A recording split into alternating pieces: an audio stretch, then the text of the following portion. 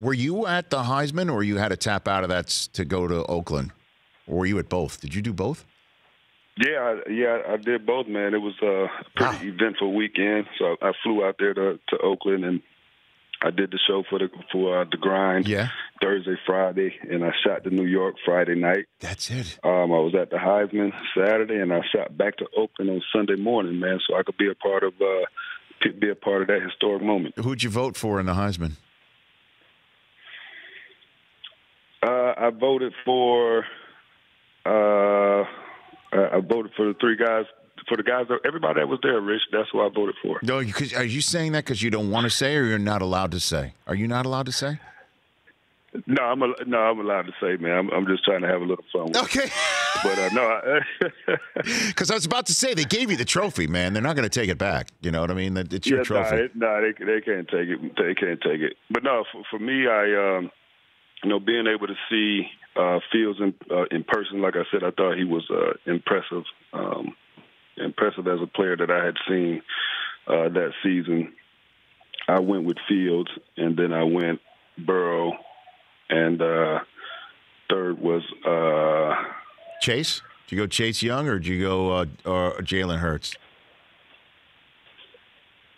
I think I had Jalen Hurts. I love his story, Charles. I love his story. And LSU fans who are obviously euphoric right now, that's kind of like the last guy that they want to see from the days in Alabama. Obviously, that's not Alabama walking through the door. It is Oklahoma. You never know. But I love his stick-to-itiveness. I love everything about Jalen Hurts.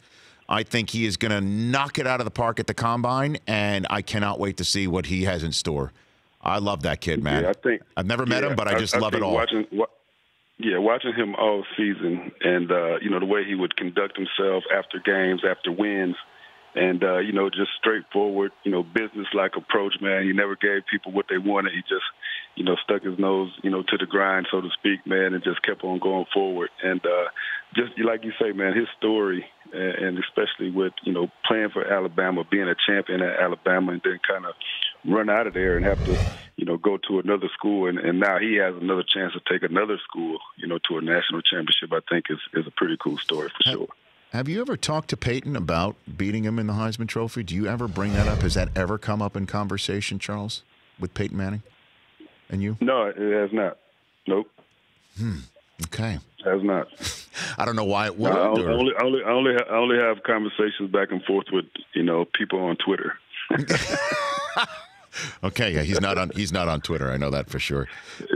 Oh man, but you did, when it all comes down to it, be a professional and be somebody who is a Heisman Trophy winner, who gives it to who he thinks is best and does not play any favorites or biases.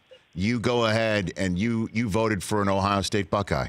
That's what you did, Charles. Fact? Yes, that happened. Yeah. Okay. Yeah, fact. I mean, like you say, I don't play favorites. I give credit to where credit is due, and I vote for who I think is the best. You're the best. We'll chat soon, okay, man? All right, thanks, Rich. You got that's Charles Woodson here on the Rich Eisen Show. I'm pointing at the camera in my cardigan, feeling tough. So let me say this to all you Buckeye fans out there who say Michigan and put the X over the M. One of the all-time greats in the history of Michigan sat there and said, you know what? This kid, Justin Fields, is the best player I've seen all year, and I think he is the best, and I'm voting for him. It's called rising above. Go Blue. For more of The Rich Eisen Show, tune to Audience Channel 239 on DirecTV for free on BR Live or download the Rich Eisen Show app.